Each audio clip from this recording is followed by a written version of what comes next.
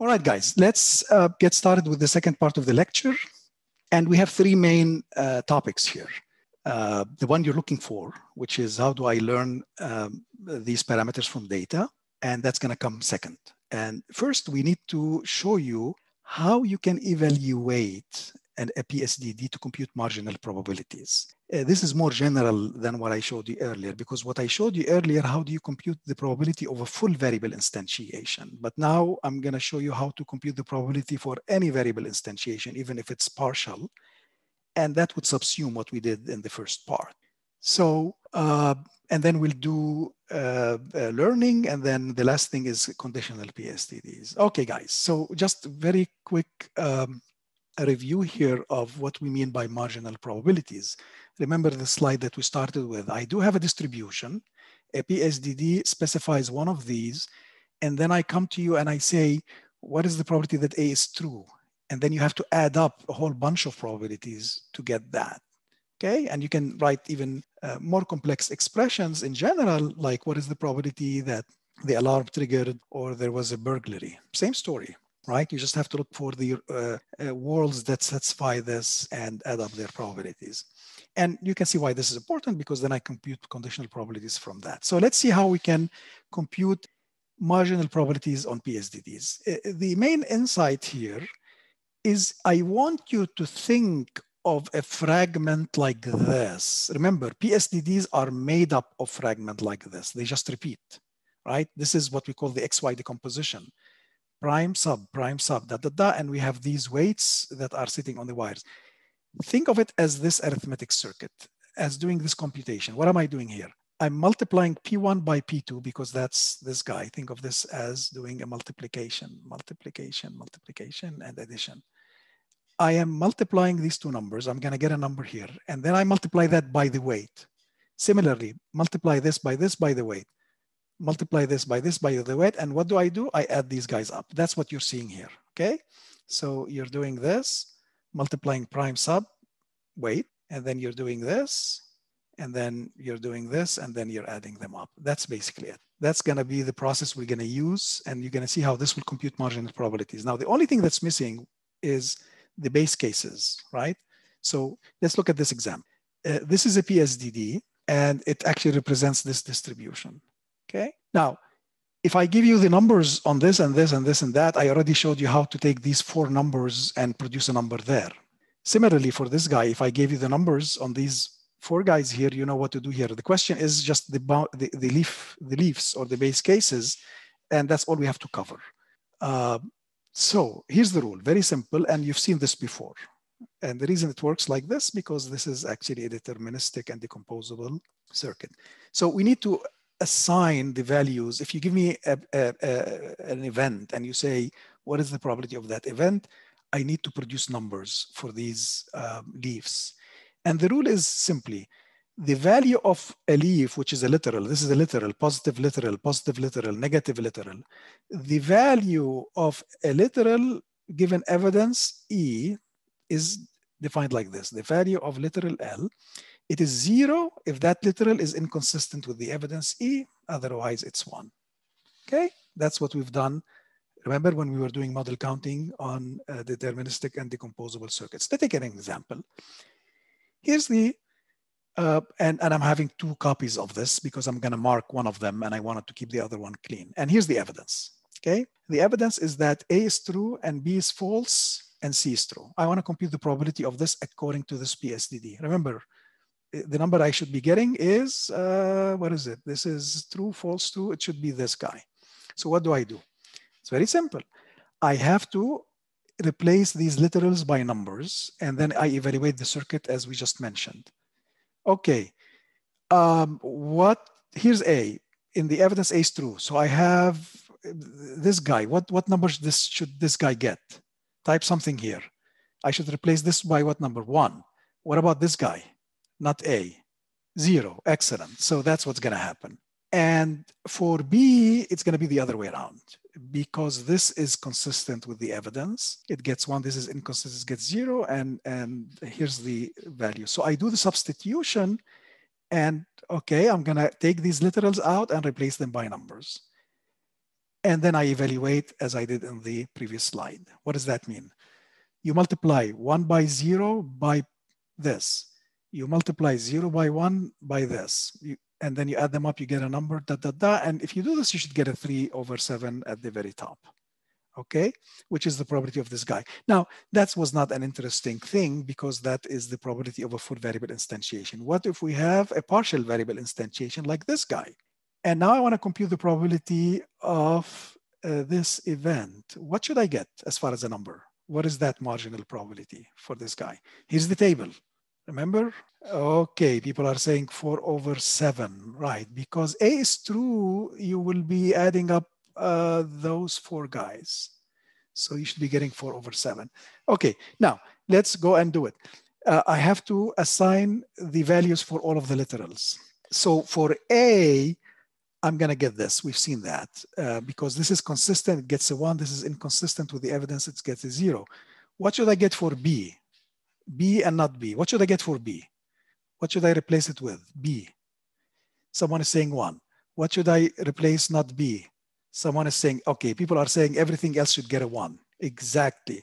Both of these are consistent because this guy is silent on the variable B. And both of these gets 1 because this guy is silent on that. So now I'm going to put these numbers down. Okay, I didn't cross, it's there in green. And then if you evaluate the circuit, you're going to get 4/7 at the top. Okay. Now, what is the significance of this? The significance of this is what we call that the PSDD is tractable. It can compute marginal probabilities in linear time. Okay. So that is actually fantastic news. And we're starting, I don't know if you guys are realizing this. This is like a version, yes, linear in the number of gates in the PSDD. One way to look at this, this is like a principal type of neural networks in the sense that they represent distributions, and these distributions are computable in linear time in the circuit size, feed forward. And here's the big deal, guys. If you try to learn these, I'm going to show you how to learn these numbers in an unsupervised fashion. And if you learn these parameters in a supervised fashion, like people do in neural networks, like here's the input, here's the output I should get, here's the input, here's the output I should get, and use gradient descent to learn these probabilities, which you can, you are guaranteed that regardless of what numbers you learn, you are guaranteed that any infeasible state will be getting the probability 0. So these are, in a sense, like neural networks with physics embedded in them. Physics of the world, the physics here being logical constraints. This is a holy grail for neural networks. People don't know how to do this with neural networks. Now, they're not as expressive as in neural networks, but I'm just giving you an analogy to see how important this is. This is very difficult to attain, all right? So regardless of what gradient descent will do to learn these numbers, you're still getting assurances, which is pretty nice. Okay, now let's talk about learning. And I did mention supervised and unsupervised earlier, and I mentioned it here again. Let me loosely say once more what is supervised, at least, because what we're gonna see next is unsupervised. Supervised is in this context where you wanna learn these guys, but your data is in the form of input-output. So here's an event, here's what its probability should be. Here's another variable instantiation, here's what the probability should be, dot, dot. This is a simplification. You can do more sophisticated things. And then you basically try to learn these numbers so that this circuit starts actually kind of imitating your data. Okay, that would be the supervised version. You can do it with these guys because you guys know that these guys are differentiable. Remember, when you go to this, you can replace this circuit by what we showed you here, right? You can do back propagation on this and compute partial derivatives with respect to these and apply gradient descent. Okay, just a side comment. But let's go to what we want to do here, which is unsupervised learning. So here's the deal. The deal is going back to this example because we're gonna use it to illustrate learning, and the learning part is gonna be pretty simple. I had my constraints that defined SDD circuit and I parameterized it, but I don't know the numbers. And I have data on what students have done. And I want to learn from this data, those parameters. So I want to settle one thing first. What does it mean to learn? So if I told you, okay, here's an algorithm and it does the following. It takes this data and it takes the SDD circuits and computes its parameters like that. What assurances am I giving you, right? I mean, any of us could do this. You may guess these numbers. So here's an important principle because the method that I'm going to give you comes with an assurance. And this is like a standard assurance that comes from machine learning and statistic.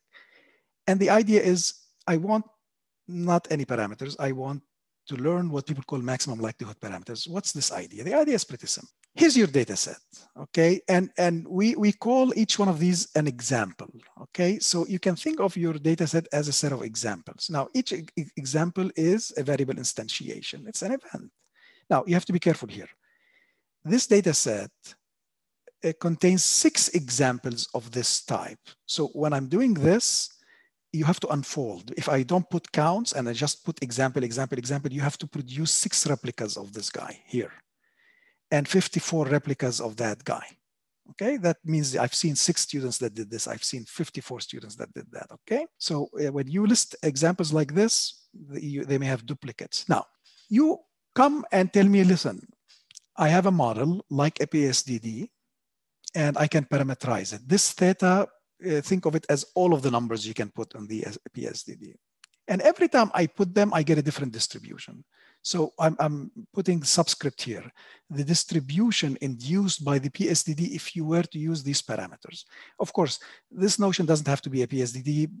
Many other models like Bayesian networks are parameterized, and every time you change the parameters, you get a different distribution. Now, the point is, I want to tell you, if you come and give me 2 different parameterization, how do I distinguish them? Which one is better? So there is this principle of the likelihood of the parameters.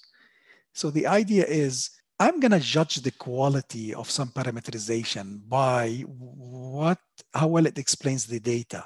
And this is called the likelihood of these parameters. It's written like this, right? And it's effectively the probability that I will see this data set under this kind of parameterization. And how does this work? Well, listen, here's the parameterization. I want to see how good it is. I'm going to plug it into my model. I'm going to get a distribution. I'm going to go to this distribution and say, what is the probability of the first example?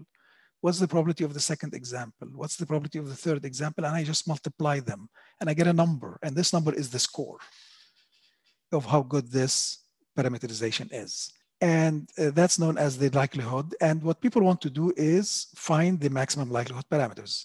That is, I want to find a parameterization that maximizes this quantity. Okay, that's one principle of learning. And when your data is complete, what does that mean?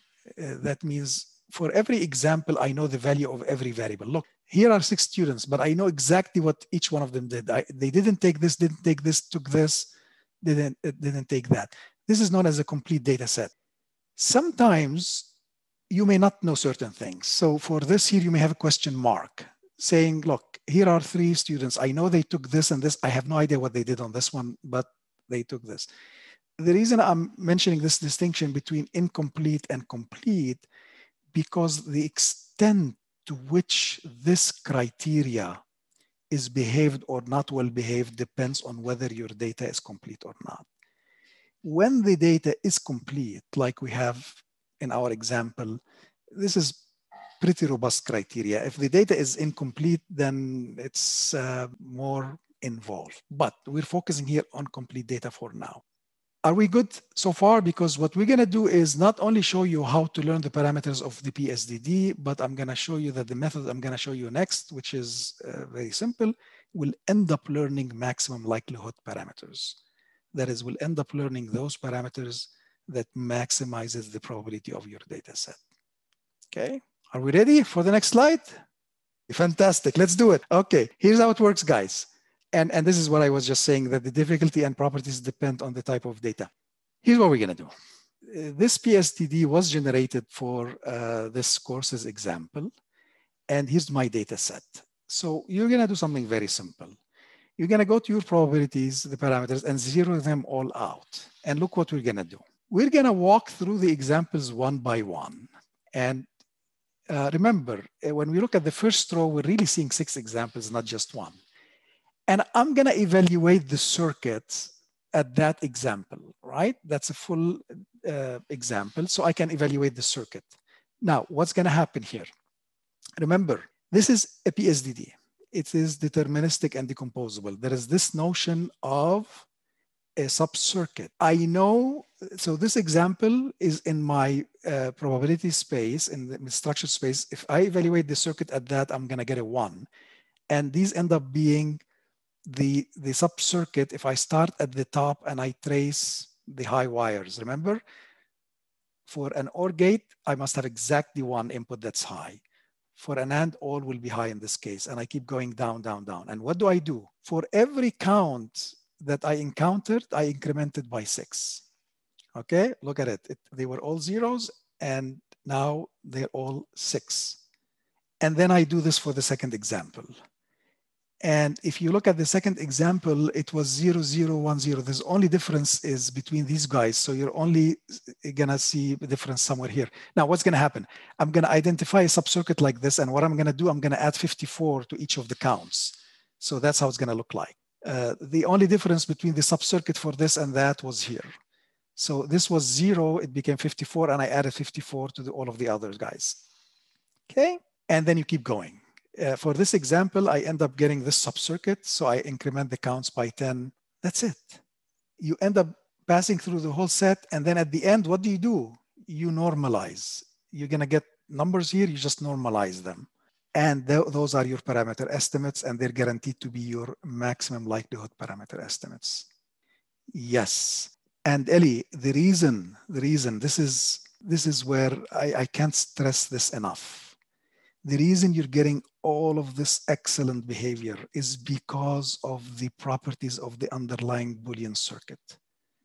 You can't imagine how things simplify even in probabilistic reasoning when you do the right things at the Boolean level. Folks, this is something that is unfortunately is not part of the way we get educated these days. Even a probability distribution. A probability distribution is sitting over what? Is over events. A probability distribution is a property of a symbolic phenomena.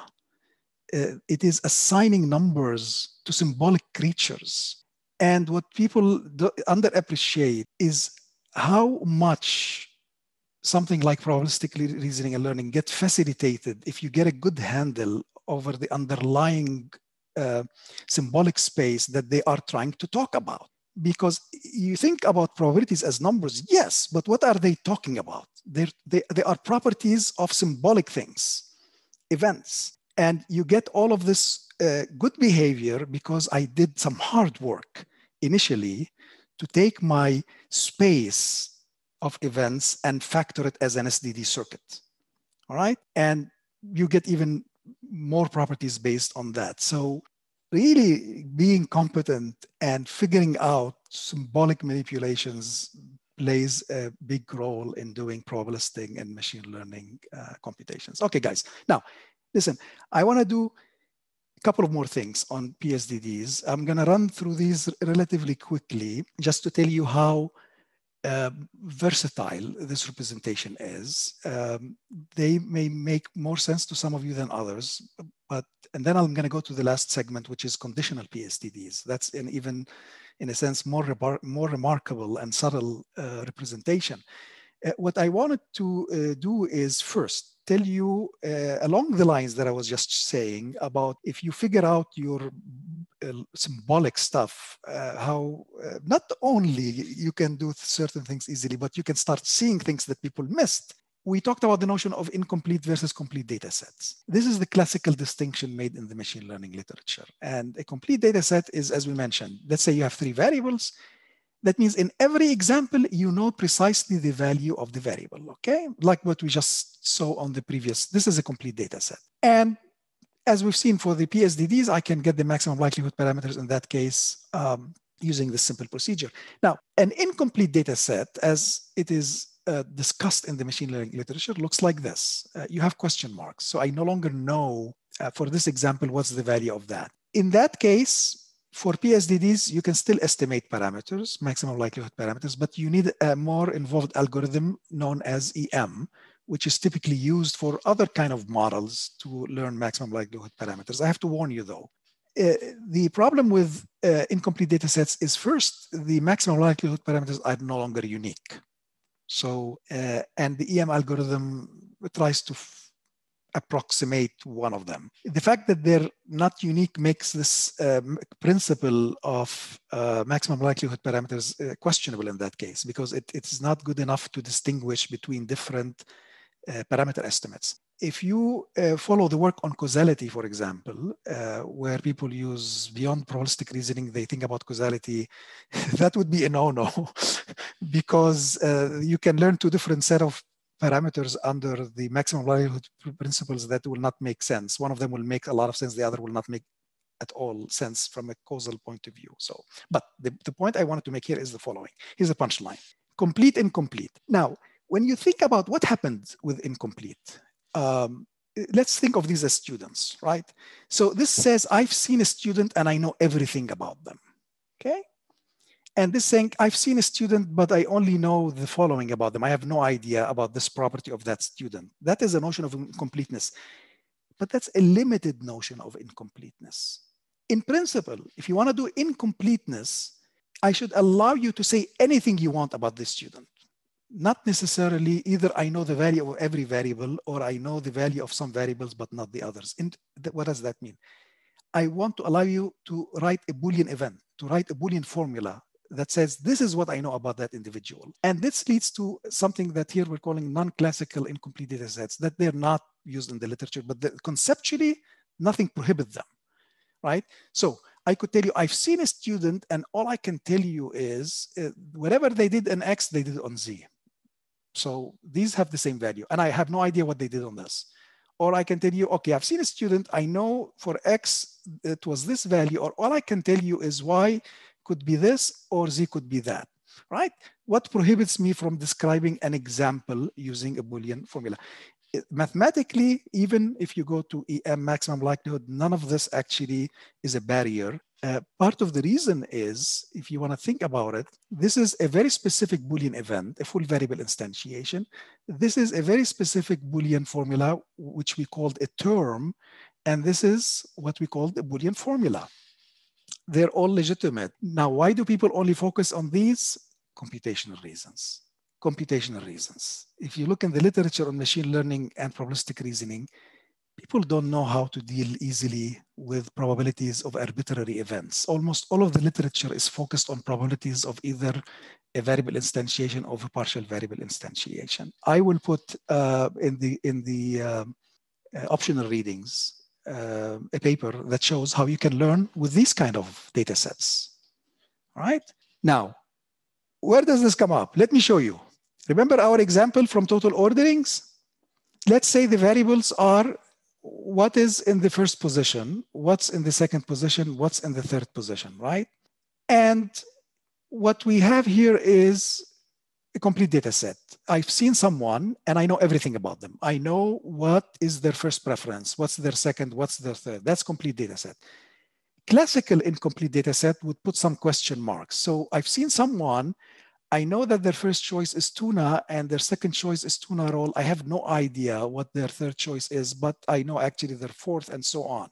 Okay, what can you do if you allow arbitrary Boolean expressions to describe examples?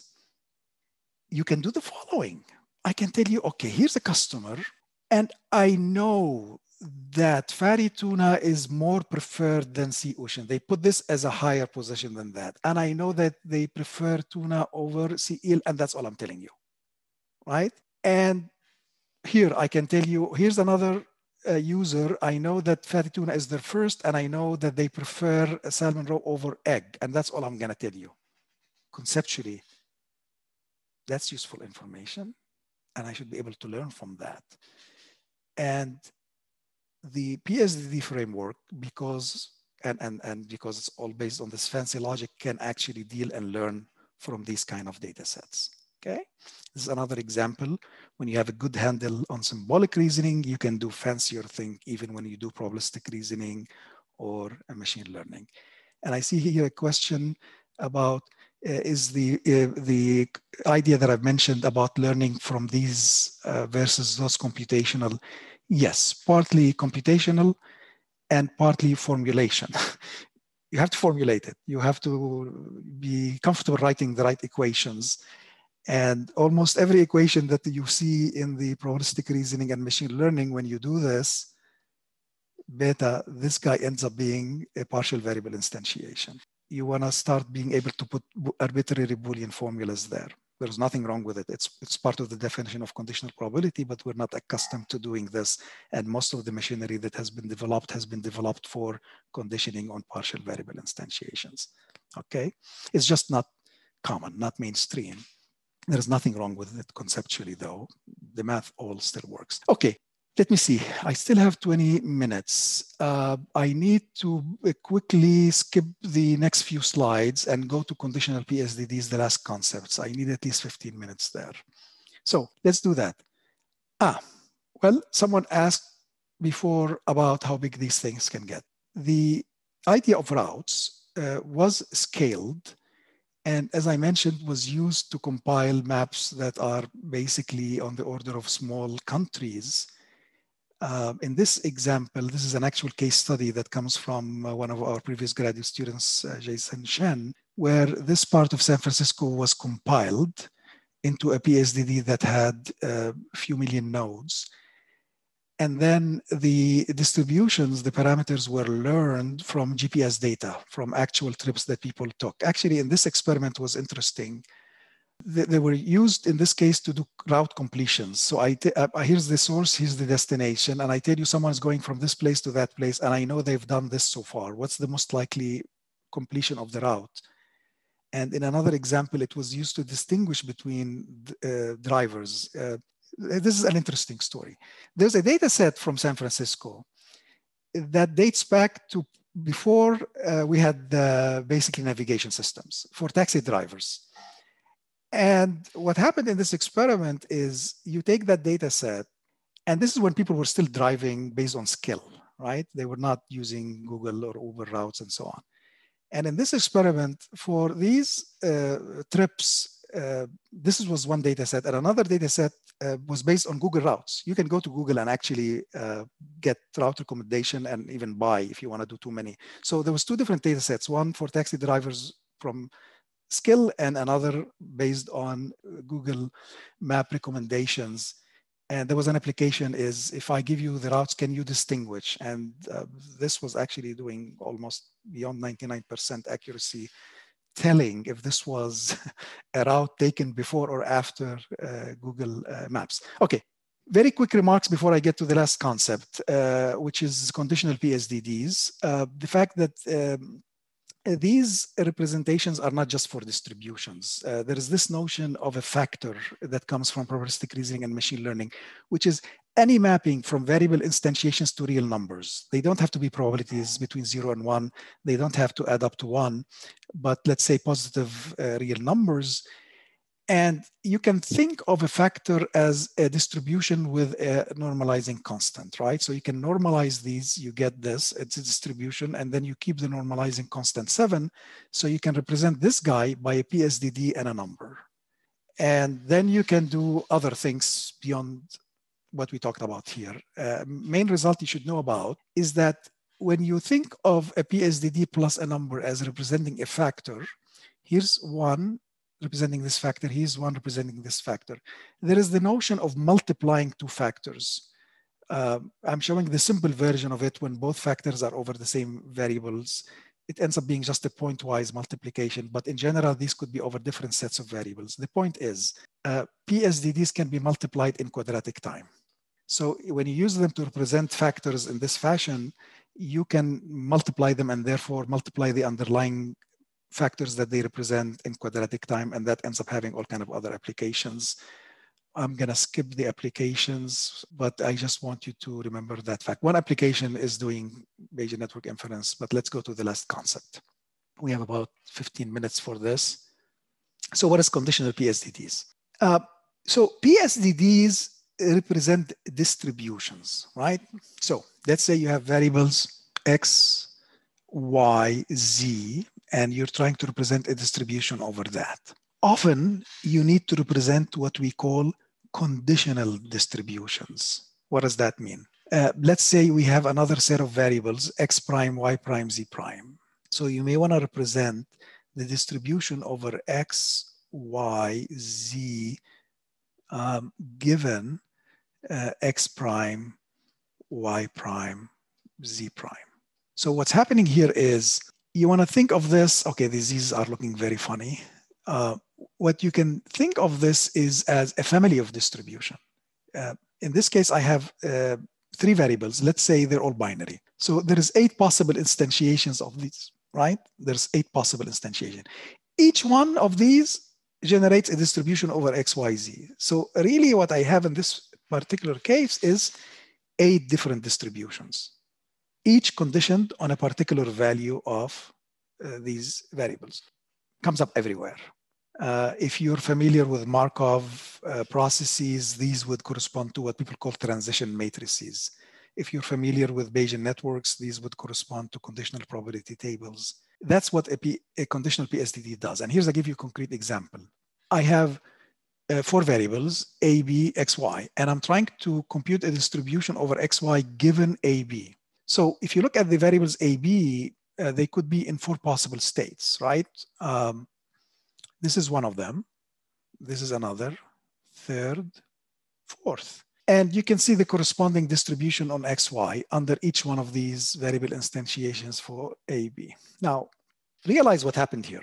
2 things happened. One is the thing we're familiar with. We have a lot of zeros. So these are logical constraints, which means if when A and B have this value, X and Y can never take that value, ...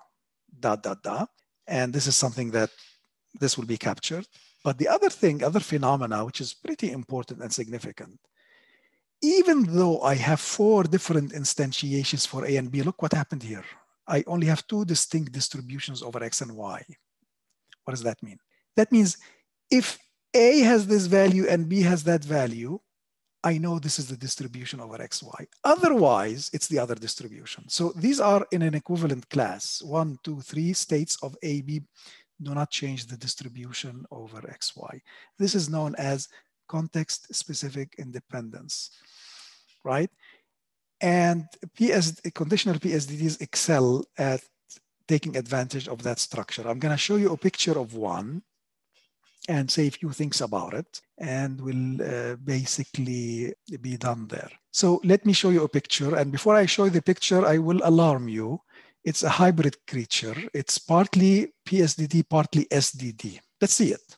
Here it is. This is a conditional PSDD that represents this conditional distribution. What's happening here?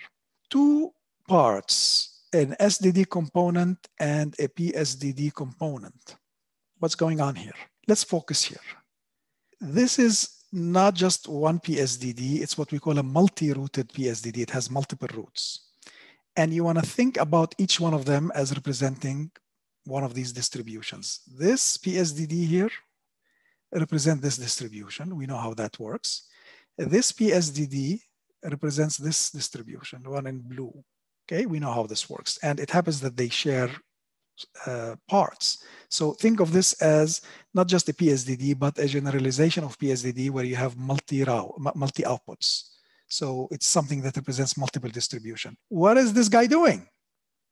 I want one word to tell me, what do you think this guy is doing? This is a SDD component effectively over the variables A, B. And what do you think this is gonna, the role of this is gonna be? That if I evaluated, thank you. Someone is saying deciding whether we are in pink or blue cases. Someone is saying choosing between the 2 equivalence classes. Absolutely. And look what happens. If I evaluate this guy at a value for A and a value for B, you know what happens? This is an SDD circuit. When I evaluated on one of these guys, what it's going to do, you're going to have a sub-circuit. Let's look at it here. It's fun. And before I forget, this brilliant representation was also due to Jason Chen, one of our graduate students who just graduated last summer. Look what happens here. Here, I'm evaluating, I'm going to evaluate this guy under different settings for A and B. Here I evaluate under A0, B0, and look at the hot subcircuit. It's pointing to this guy. That is actually this distribution. And here I'm evaluating it under this particular instantiation. And look what happened. It ended up picking the other distribution.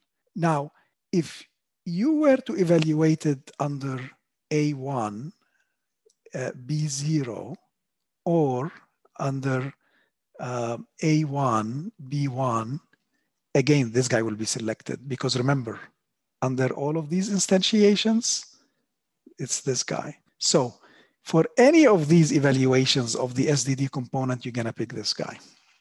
Okay, that's basically the conditional PSDD representation.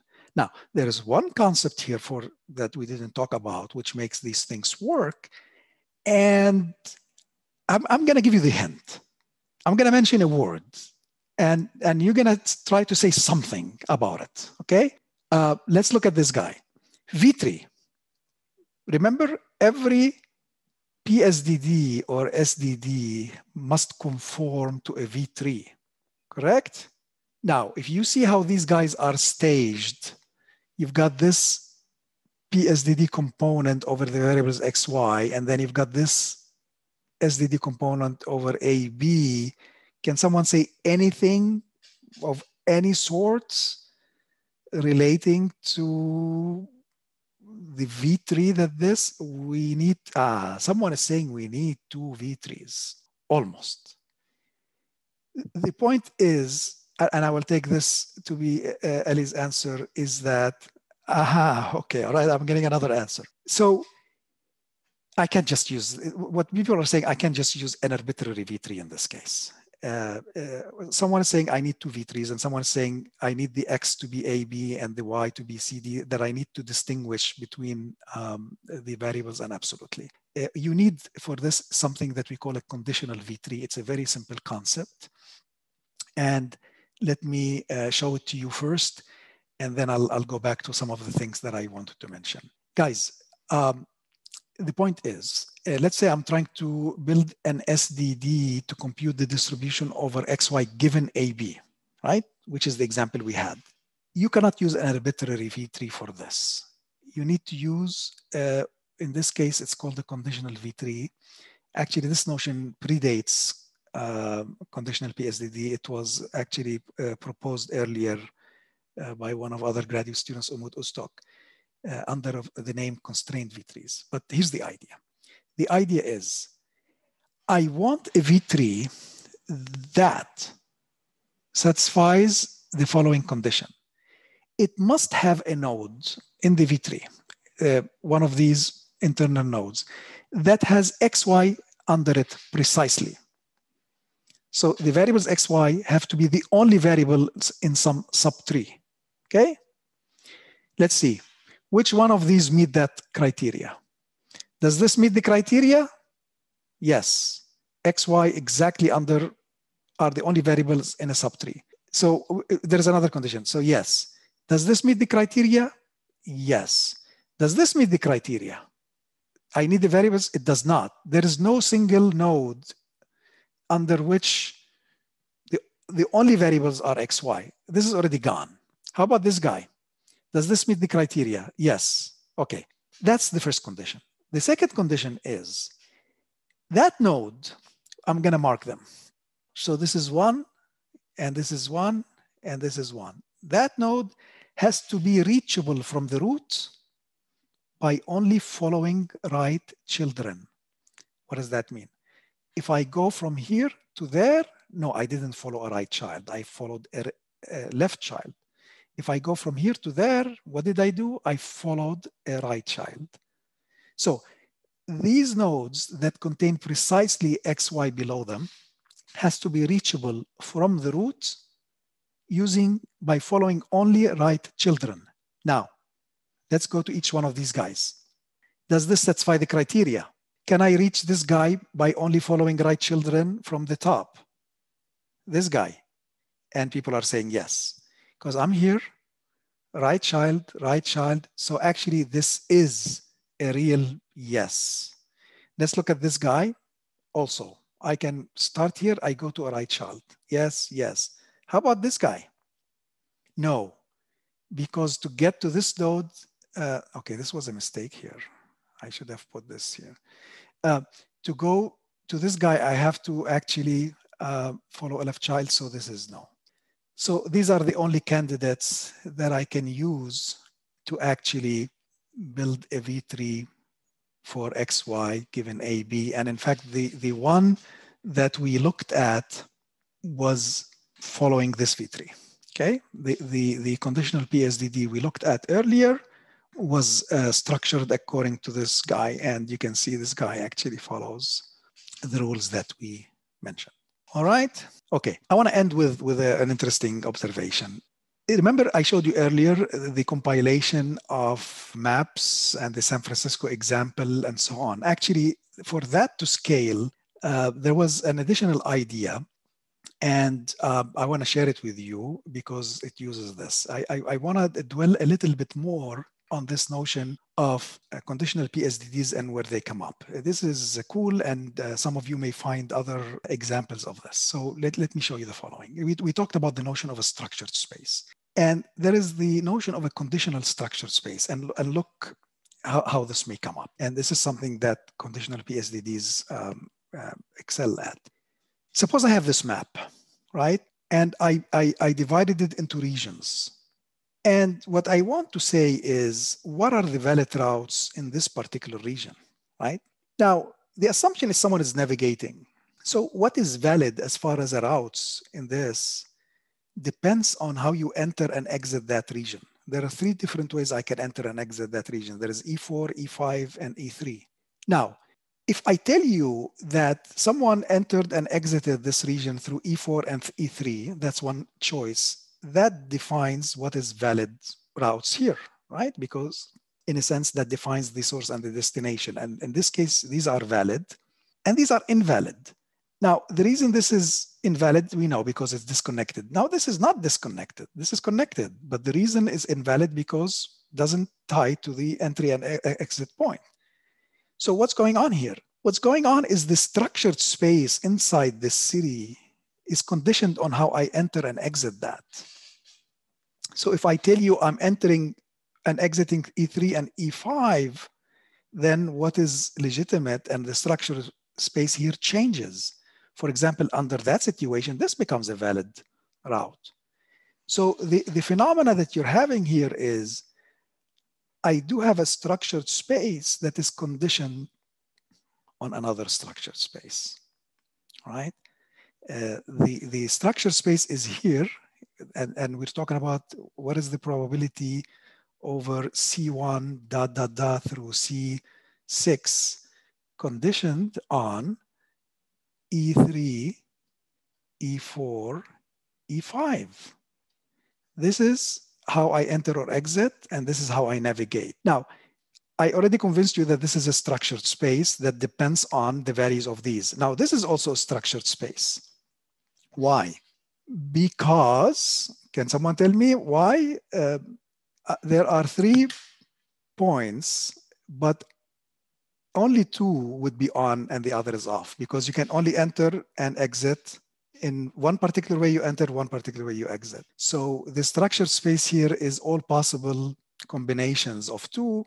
And for each one of them, I have a different structure space. And the compilation of maps used this concept because the idea was, I want to talk about the concept that if I want to tell you how I navigate a particular area, that would be independent of how I navigate another area if you tell me how you cross between them. So the idea was that if you're going from one state to another, once you tell me how you're crossing between the 2 states, then your navigation behavior in one state is independent of your navigation behavior of another state. And that is this notion of a hierarchical map. If you tell me how you're navigating westward, the west side, right, these E's, then how you navigate each one of these guys become independent. If you further tell me how you're going to navigate westward, then how you navigate UCLA versus Westwood Village also become independent. this notion of a hierarchical map and these notion of independencies between them, coupled with PSDDs, was actually needed to be able to compile these large maps. And I hope this gives you an idea of how sophisticated this business of compiling knowledge and data can be. This is all knowledge that we're doing here, right? Of various forms, independence constraints, structured spaces, and so on. And data in this case is GPS data. Folks, this is what we need to say for today. And I hope this gives you a very good idea of applications. We'll be doing more applications later. You've waited for long to see some fruits, and here's some. Thank you, everyone. And I will see you on Thursday.